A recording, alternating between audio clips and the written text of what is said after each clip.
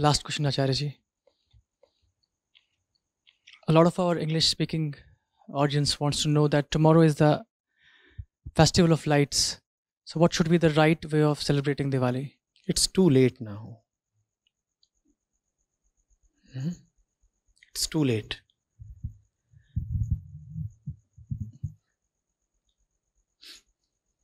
It's almost like asking that tomorrow is the UPSC exam. What is the right way of preparing for it? It's actually worse. It's almost like asking, tomorrow the UPSC results would be declared. What is the right way to prepare for the exam? A festival is not a free-for-all. What do we think?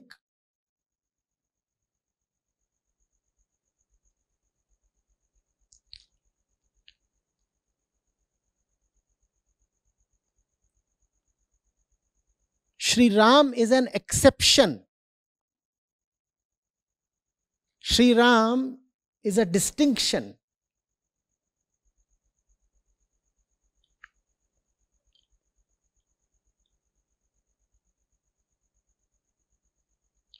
He is a rarity.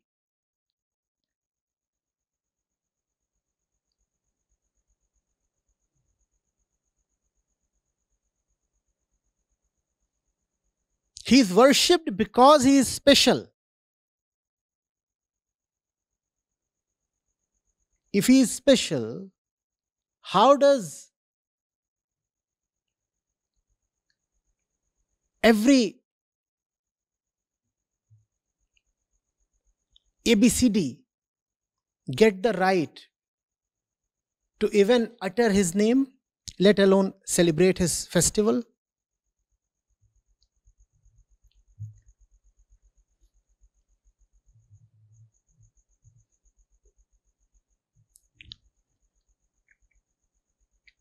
You need to earn the rights to even utter Ram. There has to be a certain qualification. Yogyata, patrata, arhata.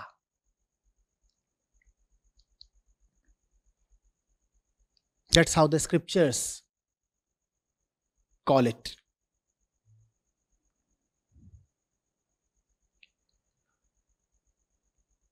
Otherwise, it is just hypocrisy and cheap entertainment in the name of festival. I say, if for 364 days you have really lived up to Ram, only then must you honestly celebrate the festival of Ramness. How is it that for 364 days your life really had nothing to do with Sri Ram, and on the 365th day you jump up and join in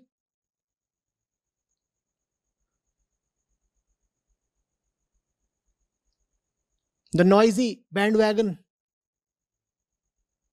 the chorus of the hooligans?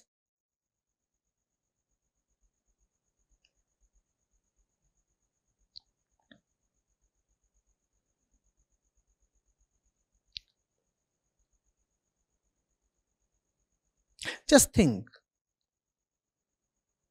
if Ram were there in a bodily shape, in his mortal body, and were he to see you celebrating his festival, what would he say? What would he say? He will call you, you come here, come here. You just did something taking my name. Hello? all this tamasha is in my name, he would be angered. He would say, you do whatever you want to do. But why are you doing it in my name? Your life has no relation to mine.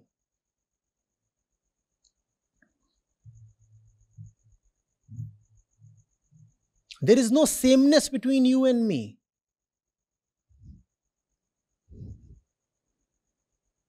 You do not even love me at all, let alone worship me.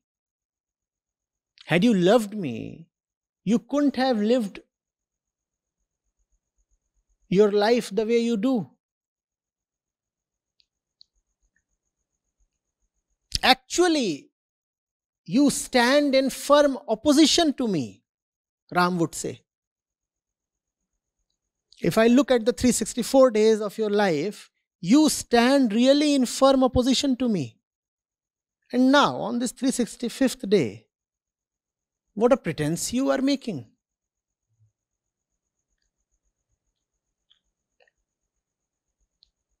I am the one who never cared for any worldly thing.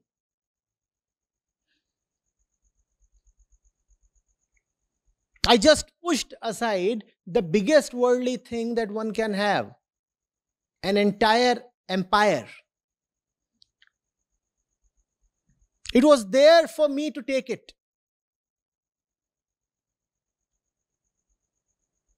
I could have as well told Raja Dashrath, Father, not done. I deserve the crown and the entire country wants me to be the king. And Dashrath would have consented. He would have said, fine, son. But the moment my father said,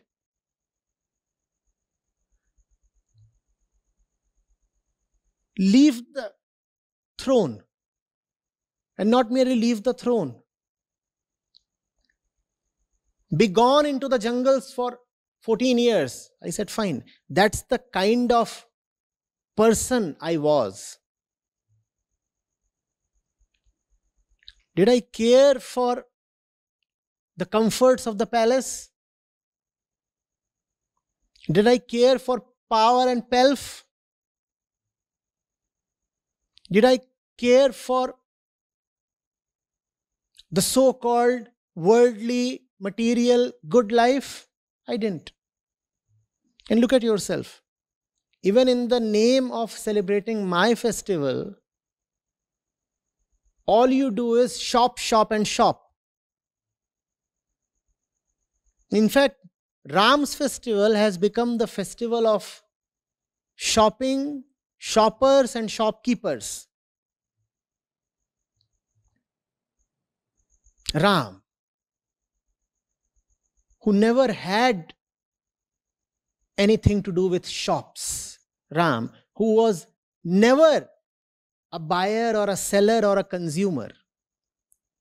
Sri Ram, who stands for that which can neither be bought nor be sold. His festival has been turned into an orgy of sales and discounts.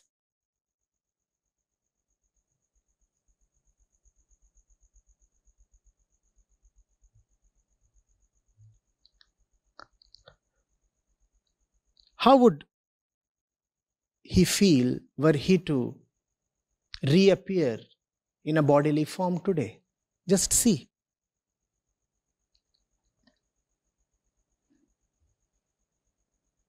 I have said before, and I am repeating, Diwali for most people must be a festival of austerity, of repentance, prayashchit. We must on this day offer our prayers to Sri Ram and say, we are very sorry, O Holy One, we are extremely sorry. We couldn't live by your life, your message, your teachings, we are very sorry. We will observe this day as a day of repentance. We do not deserve to celebrate. What is there to celebrate in our life?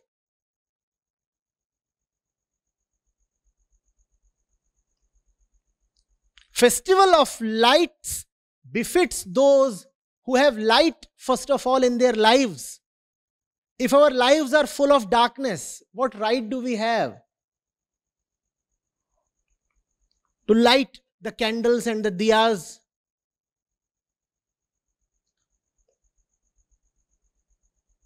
And the Chinese bulbs?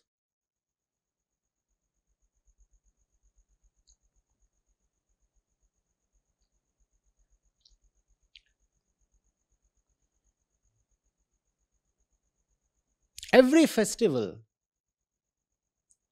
is like an examination day. Yes, certain people do have all the rights to celebrate on an examination day. But who will be those people? Who have prepared well for those exams, who have done justice to their preparation throughout the year. They are the ones who have the right to celebrate on that day. Others, why are they celebrating? First of all, you are dishonest enough to not to do justice to the preparations.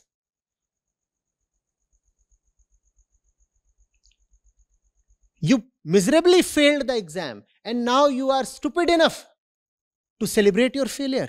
No, you are not stupid, you are wicked. By celebrating, you are trying to convince yourself that you have actually passed the exam. Look at the perverse logic. Look at the inversion. Those who clear the exam celebrate, so we will celebrate and convince ourselves that we have cleared the exam. That's awesome.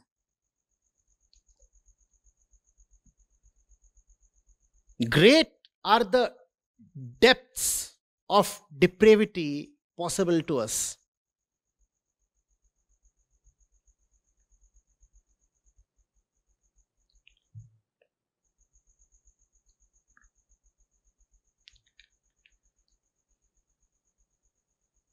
You are given an entire year to prepare for Diwali. Aren't you? What does it mean to prepare for Diwali? To clean your house or to clean your life? Did we clean up our lives? And an entire year was available. Did we prepare for the festival? We didn't.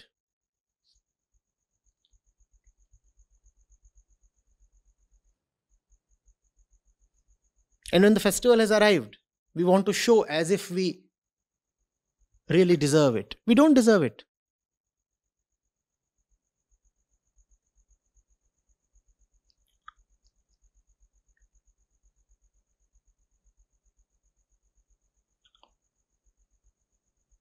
Excellence has always been a rarity.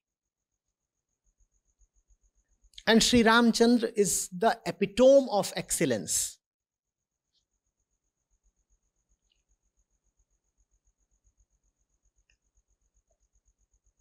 Without bringing that excellence into our lives,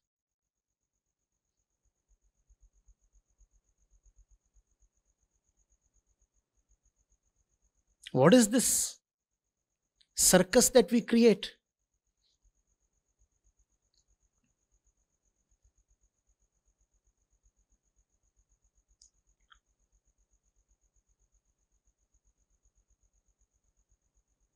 So you're asking me how to celebrate Diwali? I'll say, now start preparing for the next one. This one you have already lost. I don't want to console you. This Diwali is totally lost on 99% people who will be celebrating it. But there still is time. Prepare for the next Diwali. Live your life just as Ram lived his life. And then you will have the right to celebrate Diwali.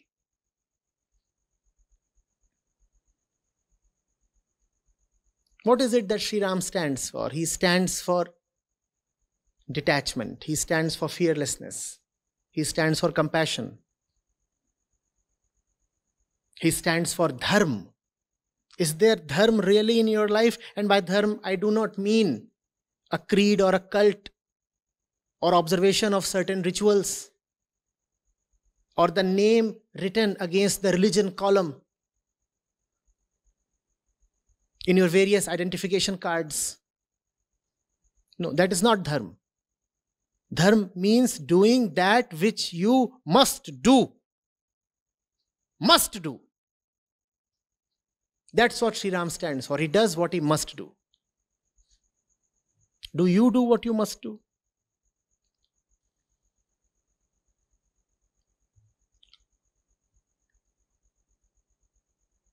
Is your touch compassionate enough to turn stone into life? His was. Bring some compassion into your life. And then say that you want to celebrate Diwali. You have 1 year. Rather, 1 year and 1 day. Tomorrow is Diwali. We are talking of the next Diwali.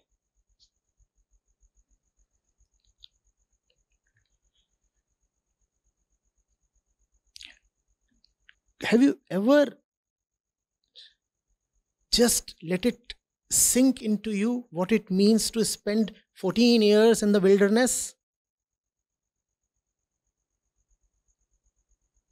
And try to wrap your head around the idea. You are the crown prince, Yuvraj. And you have been dispatched to the damn forest. How does that even sound? It sounds unacceptable to us. He lived it. And he lived it with unequaled grace. Look at his poise. Not once did he complain. In fact, he used these 14 years to the maximum. And he fought the most powerful force of his times.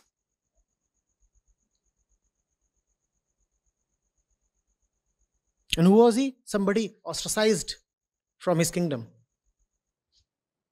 Somebody serving a sentence almost. And he's fighting Dashanan, the one who is said to have incarcerated even the various gods and goddesses in his prison cells. That Dashanan was fought almost empty-handed by one Sri Ram. That's my Ram.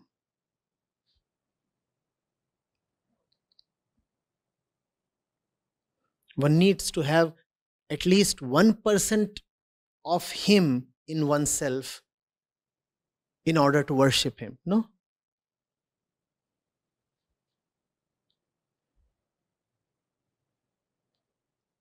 At least 1%. What's 1% of 14 years?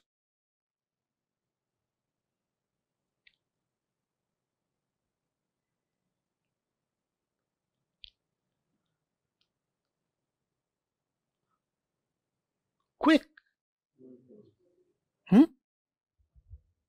Yes, 0.14 years, but what does that mean?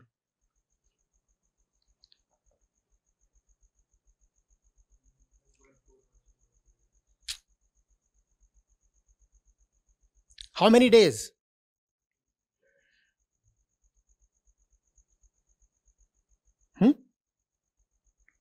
Around 50 days.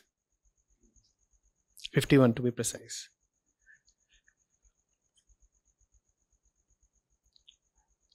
Would you spend 51 days just because you are randomly told to? That too on the eve of your coronation? You are about to rise to the throne. And somebody tells you, no. You are dispatched to the Amazon. 51 days. No gadgets, nothing.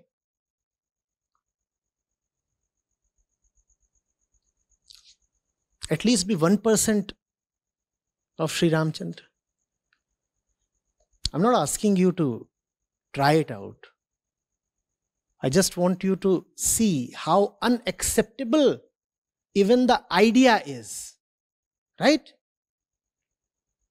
Our securities, our comforts rebel against the very thought. He lived it out. And he lived it out in the most humane, just, and compassionate way possible. Without ever cribbing. And he ended those 14 years bringing down the mightiest empire of his times. That's my superhero.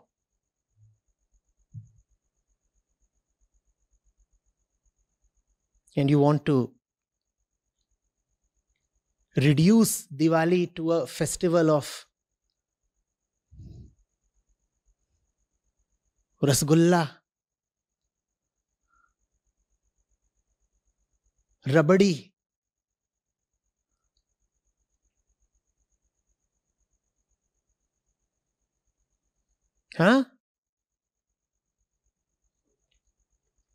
son papdi,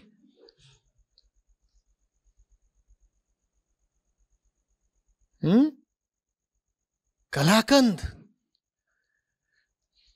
Did Ramchandra enjoy all these things? Why the hell are you enjoying all these things on his day?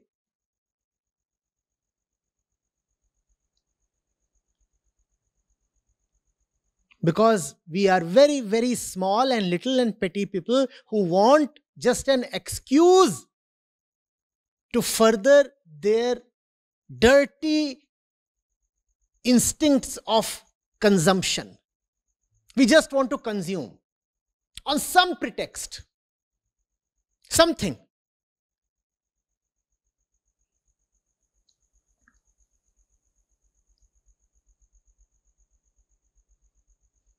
So Diwali becomes just another occasion to. It's an explosion of consumption.